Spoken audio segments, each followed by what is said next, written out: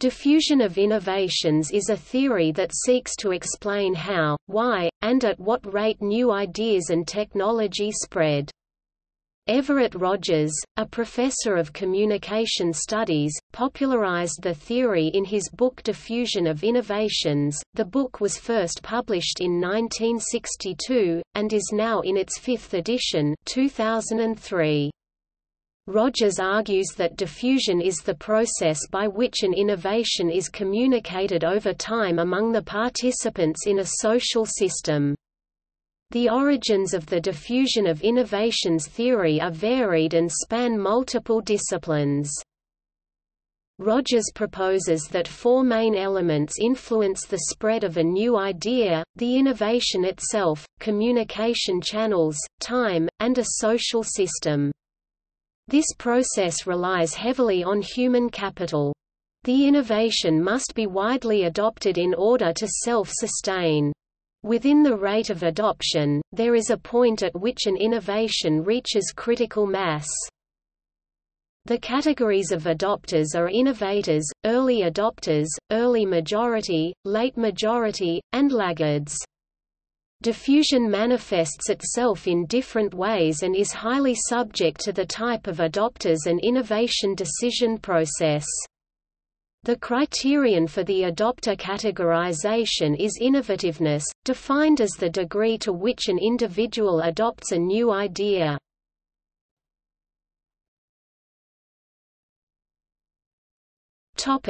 History.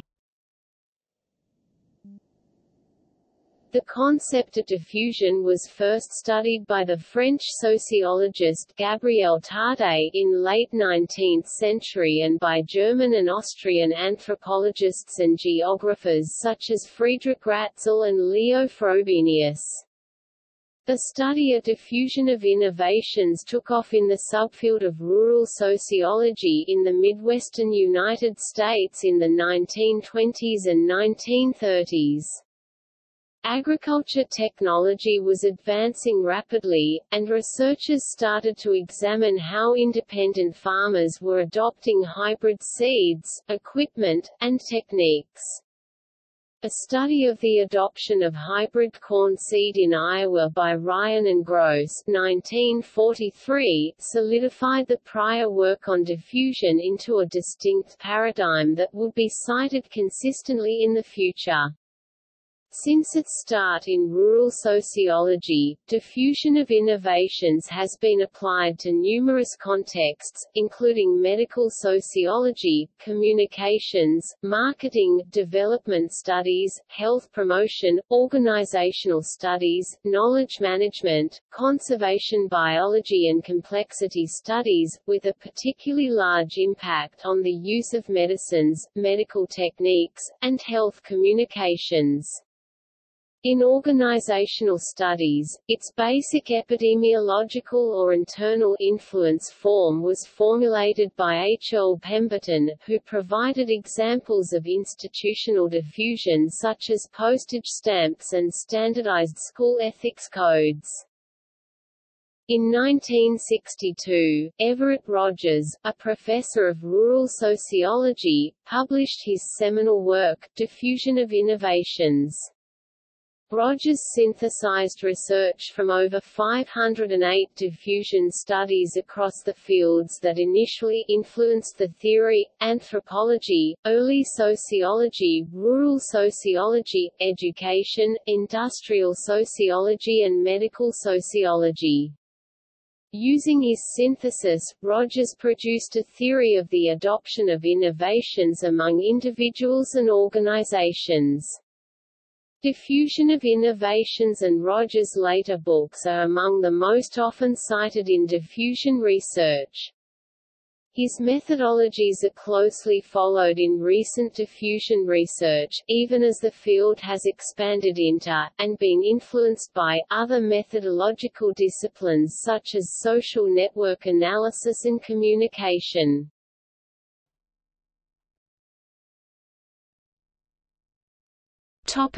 Elements. The key elements in diffusion research are Topic: Characteristics of innovations. Studies have explored many characteristics of innovations. Meta-reviews have identified several characteristics that are common among most studies.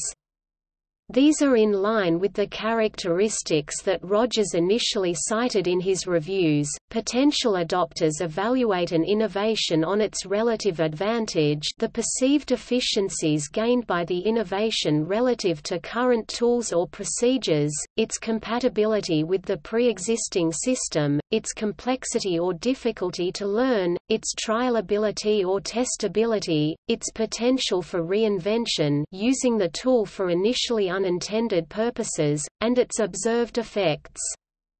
These qualities interact and are judged as a whole. For example, an innovation might be extremely complex, reducing its likelihood to be adopted and diffused, but it might be very compatible with a large advantage relative to current tools. Even with this high learning curve, potential adopters might adopt the innovation anyway. Studies also identify other characteristics of innovations, but these are not as common as the ones that Rogers lists above. The fuzziness of the boundaries of the innovation can impact its adoption. Specifically, innovations with a small core and large periphery are easier to adopt. Innovations that are less risky are easier to adopt as the potential loss from failed integration is lower. Innovations that are disruptive to routine tasks, even when they bring a large relative advantage, might not be adopted because of added instability. Likewise, innovations that make tasks easier are likely to be adopted. Closely related to relative complexity, knowledge requirements are the ability barrier to use presented by the difficulty to use the innovation. Even when there are high knowledge requirements, support from prior adopters or other sources can increase the chances for adoption.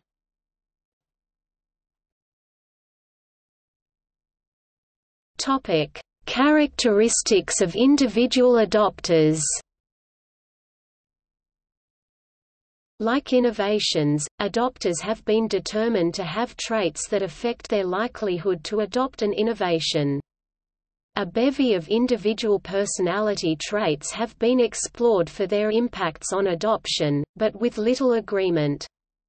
Ability and motivation, which vary on situation unlike personality traits, have a large impact on a potential adopter's likelihood to adopt an innovation. Unsurprisingly, potential adopters who are motivated to adopt an innovation are likely to make the adjustments needed to adopt it. Motivation can be impacted by the meaning that an innovation holds. Innovations can have symbolic value that encourage, or discourage, adoption. First proposed by Ryan and Gross 1943, the overall connectedness of a potential adopter to the broad community represented by a city. Potential adopters who frequent metropolitan areas are more likely to adopt an innovation. Finally, potential adopters who have the power or agency to create change, particularly in organizations, are more likely to adopt an innovation than someone with less power over his choices.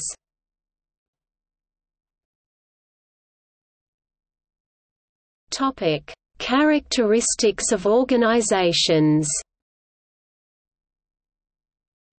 Organizations face more complex adoption possibilities because organizations are both the aggregate of its individuals and its own system with a set of procedures and norms. Three organizational characteristics match well with the individual characteristics above: tension for change, motivation and ability, innovation system fit, compatibility, and assessment of implications, observability. Organizations can feel pressured by a tension for change. If the organization's situation is untenable, it will be motivated to adopt an innovation to change its fortunes. This tension often plays out among its individual members. Innovations that match the organization's pre-existing system require fewer coincidental changes and are easy to assess and more likely to be adopted. The wider environment of the organization, often an industry, community, or economy, exerts pressures on the organization, too. Where an innovation is diffusing through the organization's environment for any reason, the organization is more likely to adopt it.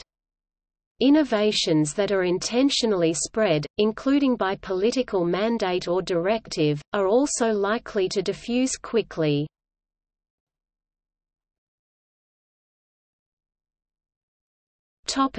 Process.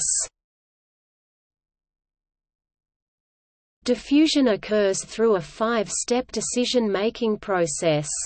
It occurs through a series of communication channels over a period of time among the members of a similar social system.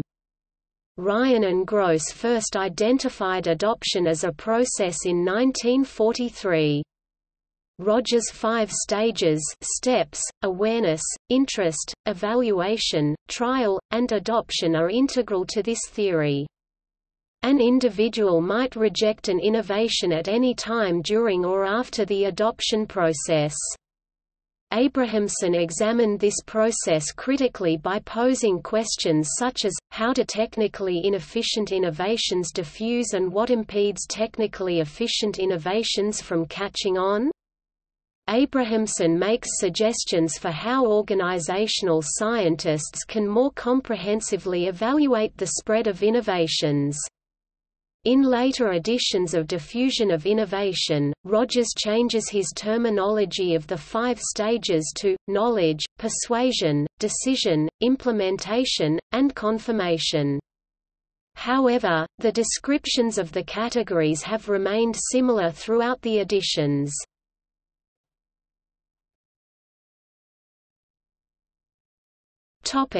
Decisions.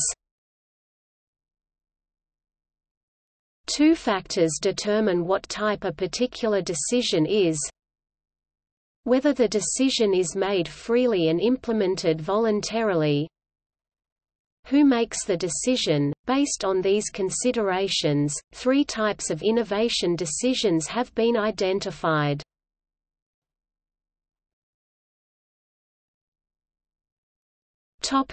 Rate of adoption. The rate of adoption is defined as the relative speed at which participants adopt an innovation. Rate is usually measured by the length of time required for a certain percentage of the members of a social system to adopt an innovation. The rates of adoption for innovations are determined by an individual's adopter category. In general, individuals who first adopt an innovation require a shorter adoption period adoption process when compared to late adopters. Within the adoption curve, at some point the innovation reaches critical mass. This is when the number of individual adopters ensures that the innovation is self-sustaining.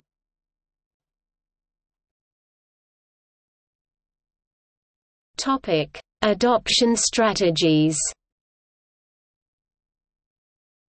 Rogers outlines several strategies in order to help an innovation reach this stage, including when an innovation adopted by a highly respected individual within a social network and creating an instinctive desire for a specific innovation.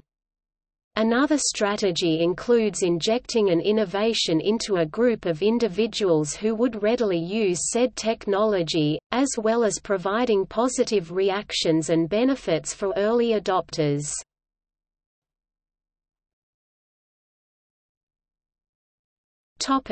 Diffusion vs adoption. Adoption is an individual process detailing the series of stages one undergoes from first hearing about a product to finally adopting it. Diffusion signifies a group phenomenon, which suggests how an innovation spreads.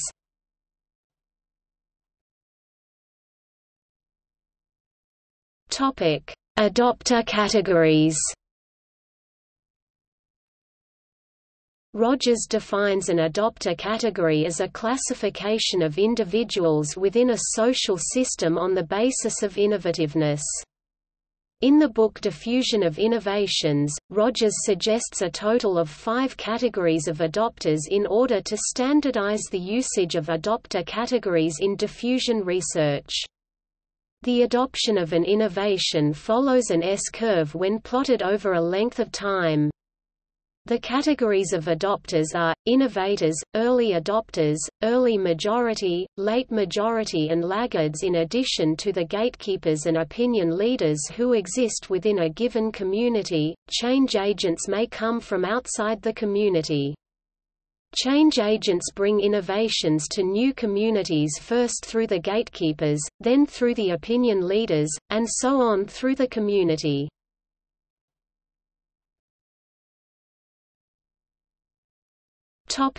Failed diffusion. Failed diffusion does not mean that the technology was adopted by no one. Rather, failed diffusion often refers to diffusion that does not reach or approach 100% adoption due to its own weaknesses, competition from other innovations, or simply a lack of awareness. From a social network's perspective, a failed diffusion might be widely adopted within certain clusters but fail to make an impact on more distantly related people. Networks that are over-connected might suffer from a rigidity that prevents the changes an innovation might bring, as well. Sometimes, some innovations also fail as a result of lack of local involvement and community participation. For example, Rogers discussed a situation in Peru involving the implementation of boiling drinking water to improve health and wellness levels in the village of Los Molinas. The residents had no knowledge of the link between sanitation and illness.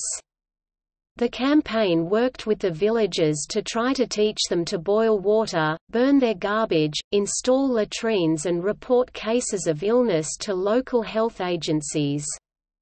In Los Molinas, a stigma was linked to boiled water as something that only the unwell consumed, and thus, the idea of healthy residents boiling water prior to consumption was frowned upon. The 2-year educational campaign was considered to be largely unsuccessful. This failure exemplified the importance of the roles of the communication channels that are involved in such a campaign for social change. An examination of diffusion in El Salvador determined that there can be more than one social network at play as innovations are communicated. One network carries information and the other carries influence. While people might hear of an innovation's uses, in Rogers' Los Molinas sanitation case, a network of influence and status prevented adoption.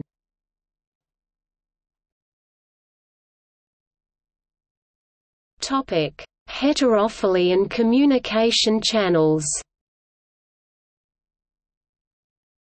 Lazarsfeld and Merton first called attention to the principles of homophily and its opposite, heterophily. Using their definition, Rogers defines homophily as the degree to which pairs of individuals who interact are similar in certain attributes, such as beliefs, education, social status, and the like. When given the choice, individuals usually choose to interact with someone similar to themselves.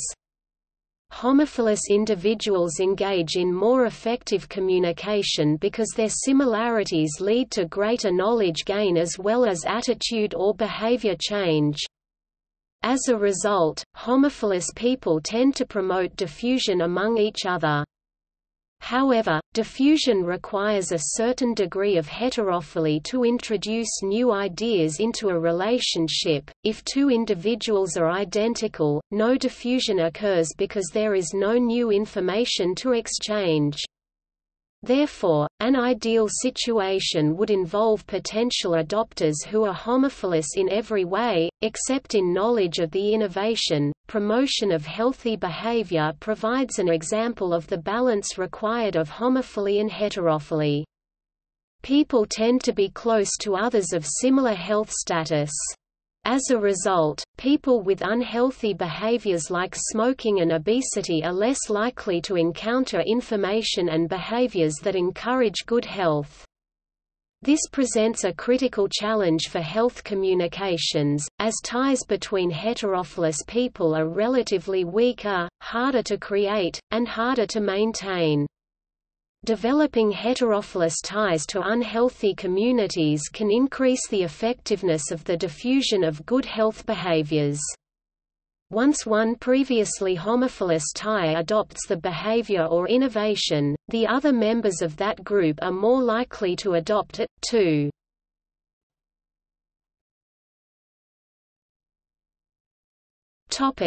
The role of social systems. Opinion leaders. Not all individuals exert an equal amount of influence over others. In this sense, opinion leaders are influential in spreading either positive or negative information about an innovation. Rogers relies on the ideas of Katz and Lazarsfeld and the two-step flow theory in developing his ideas on the influence of opinion leaders. Opinion leaders have the most influence during the evaluation stage of the innovation decision process and on late adopters. In addition, opinion leaders typically have greater exposure to the mass media, more cosmopolitan, greater contact with change agents, more social experience and exposure, higher socioeconomic status, and are more innovative than others. Research was done in the early 1950s at the University of Chicago attempting to assess the cost-effectiveness of broadcast advertising on the diffusion of new products and services.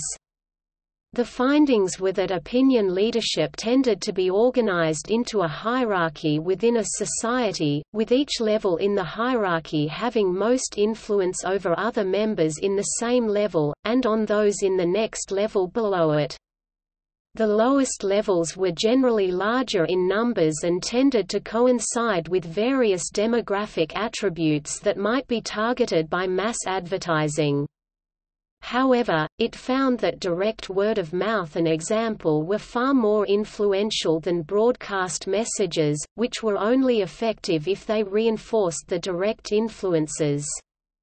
This led to the conclusion that advertising was best targeted, if possible, on those next in line to adopt, and not on those not yet reached by the chain of influence. Research on actor network theory (ANT) also identifies a significant overlap between the ANT concepts and the diffusion of innovation, which examine the characteristics of innovation and its context among various interested parties within a social system to assemble a network or system which implements innovation. Other research relating the concept to public choice theory finds that the hierarchy of influence for innovation need not, and likely does not, coincide with hierarchies of official, political, or economic status. Elites are often not innovators, and innovations may have to be introduced by outsiders and propagated up a hierarchy to the top decision makers.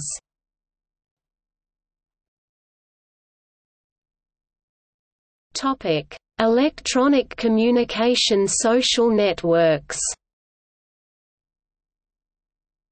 Prior to the introduction of the Internet, it was argued that social networks had a crucial role in the diffusion of innovation, particularly tacit knowledge in the book The IRG Solution, Hierarchical Incompetence and How to Overcome It.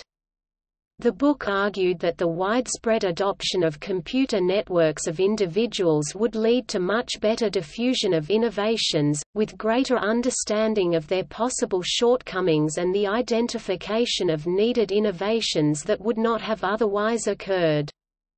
The social model proposed by Ryan and Gross is expanded by Valenti, who uses social networks as a basis for adopter categorization instead of solely relying on the system-level analysis used by Ryan and Gross. Valenti also looks at an individual's personal network, which is a different application than the organizational perspective espoused by many other scholars. Recent research by Ware shows that, particularly in regional and rural areas, significantly more innovation takes place in communities which have stronger interpersonal networks.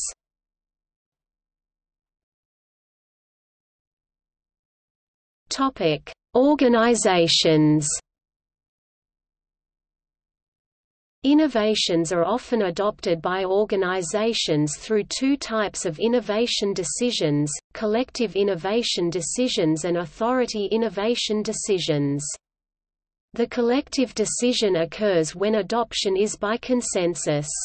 The authority decision occurs by adoption among very few individuals with high positions of power within an organization. Unlike the optional innovation decision process, these decision processes only occur within an organization or hierarchical group. Within an organization, certain individuals are termed champions, who stand behind an innovation and break through opposition. The champion plays a very similar role as the champion used within the efficiency business model Six Sigma. The process contains 5 stages that are slightly similar to the innovation decision process that individuals undertake. These stages are: agenda setting, matching, redefining, restructuring, clarifying and routinizing.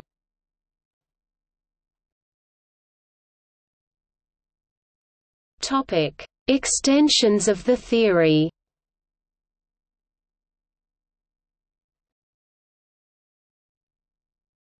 Topic: Policy. Diffusion of innovations has been applied beyond its original domains.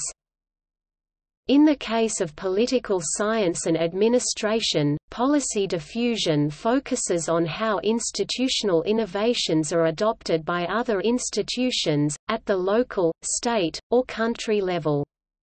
An alternative term is policy transfer, where the focus is more on the agents of diffusion and the diffusion of policy knowledge, such as in the work of Diane Stone.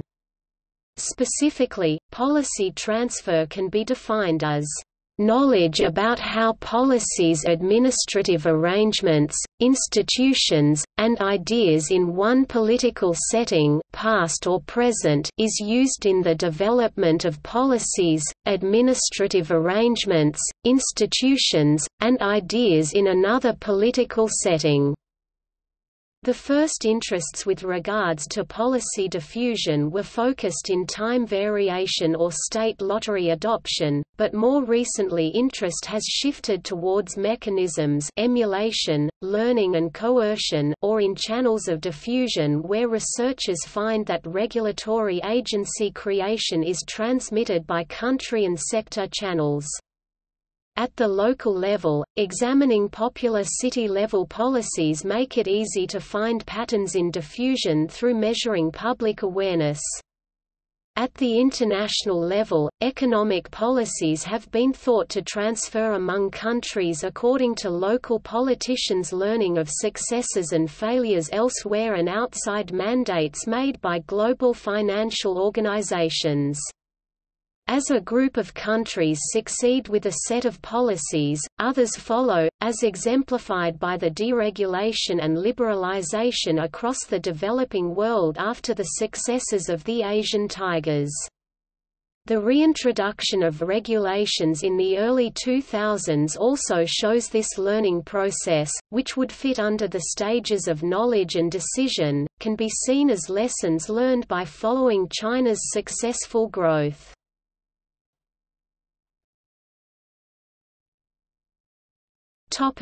Technology.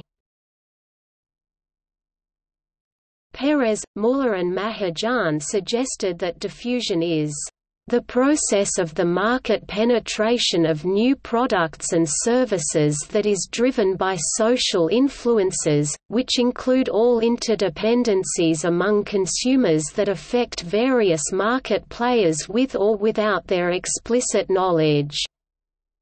Eveland evaluated diffusion from a phenomenological view, stating, "Technology is information, and exists only to the degree that people can put it into practice and use it to achieve values." Diffusion of existing technologies has been measured using S-curves. These technologies include radio, television, VCR, cable, flush toilet, clothes washer, refrigerator, home ownership, air conditioning, dishwasher, electrified households, telephone, cordless phone, cellular phone, per capita airline miles, personal computer and the Internet. These data can act as a predictor for future innovations. Diffusion curves for infrastructure reveal contrasts in the diffusion process of personal technologies versus infrastructure.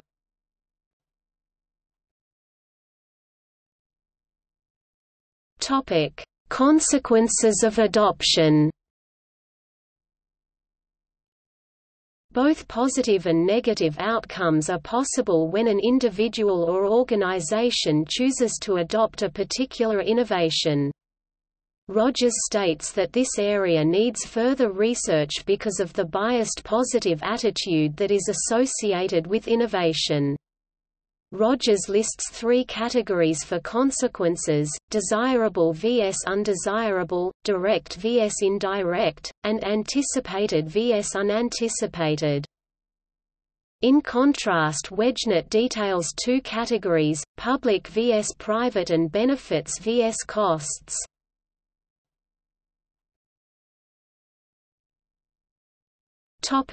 Public versus private. Public consequences comprise the impact of an innovation on those other than the actor, while private consequences refer to the impact on the actor. Public consequences usually involve collective actors, such as countries, states, organizations or social movements. The results are usually concerned with issues of societal well-being. Private consequences usually involve individuals or small collective entities, such as a community. The innovations are usually concerned with the improvement of quality of life or the reform of organizational or social structures.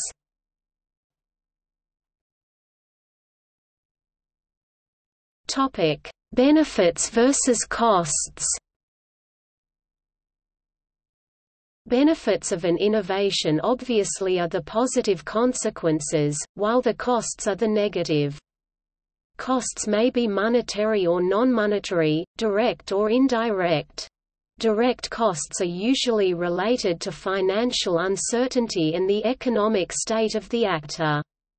Indirect costs are more difficult to identify.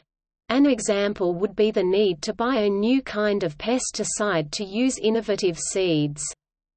Indirect costs may also be social, such as social conflict caused by innovation. Marketers are particularly interested in the diffusion process as it determines the success or failure of a new product. It is quite important for a marketer to understand the diffusion process so as to ensure proper management of the spread of a new product or service.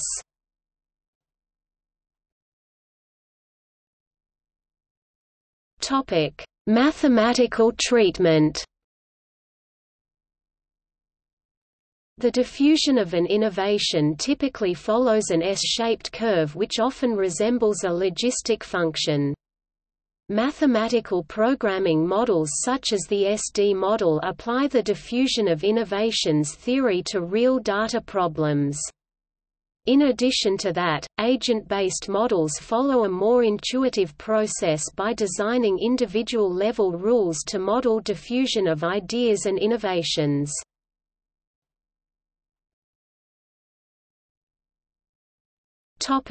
Complex systems models.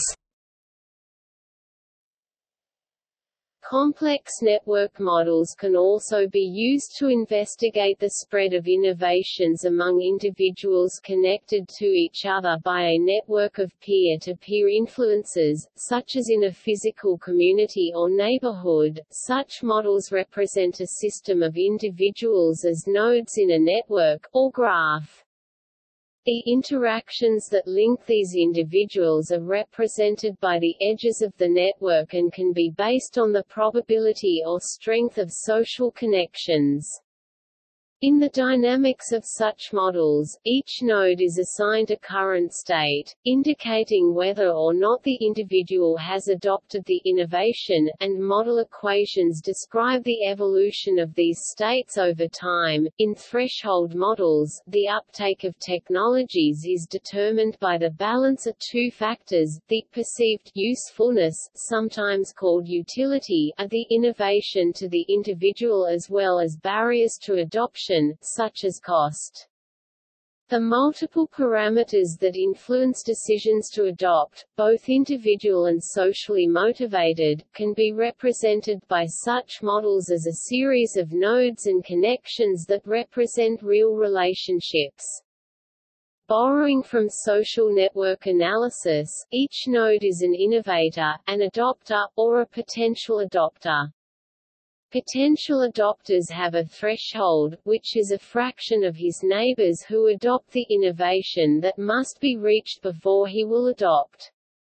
Over time, each potential adopter views his neighbors and decides whether he should adopt based on the technologies they are using.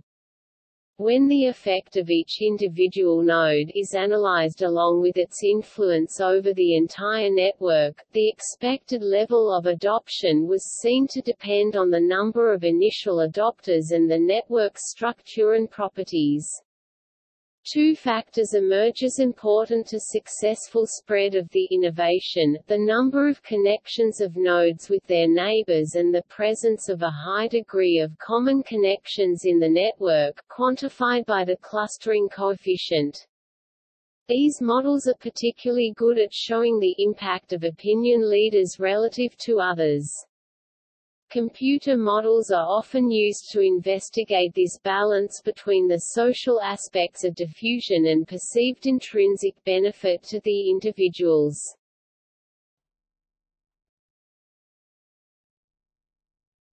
Topic: Criticism. Because there are more than 4,000 articles across many disciplines published on diffusion of innovations, with a vast majority written after Rogers created a systematic theory, there have been few widely adopted changes to the theory. Although each study applies the theory in slightly different ways, this lack of cohesion has left the theory stagnant and difficult to apply with consistency to new problems. Diffusion is difficult to quantify because humans and human networks are complex. It is extremely difficult, if not impossible, to measure what exactly causes adoption of an innovation. This is important, particularly in healthcare. Those encouraging adoption of health behaviors or new medical technologies need to be aware of the many forces acting on an individual and his or her decision to adopt a new behavior or technology. Diffusion theories can never account for all variables, and therefore might miss critical predictors of adoption. This variety of variables has also led to inconsistent results in research, reducing heuristic value. Rogers placed the contributions and criticisms of diffusion research into four categories: pro-innovation bias, individual blame bias, recall problem, and issues of equality. The pro-innovation bias, in particular, implies that all innovation is positive and that all innovations should be adopted. Cultural traditions and beliefs can be consumed by another cultures through diffusion, which can impose significant costs on a group of people. The one-way information flow, from sender to receiver, is another weakness of this theory. The message sender has a goal to persuade the receiver, and there is little to no reverse flow. The person implementing the change controls the direction and outcome of the campaign. In some cases, this is the best approach, but other cases require a more participatory approach. In complex environments where the adopter is receiving information from many sources and is returning feedback to the sender, a one-way model is insufficient and multiple communication flows need to be examined. See also